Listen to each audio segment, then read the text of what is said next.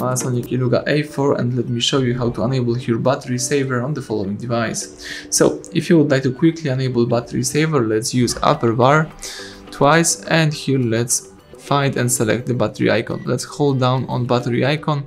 The following information should pop up. Here you've got some statistics about your battery, but what's really important, you've got also here battery saver. Let's tap it, and here you can enable or disable the battery saver.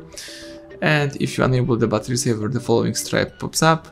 And what's also really important, the battery saver improves the battery life. Battery saver reduces your device performance and limits vibrations, location services, and most background data.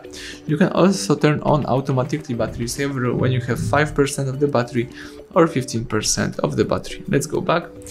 So that's it, everything went well. Thank you for watching. Please subscribe our channel, leave thumbs up under the video.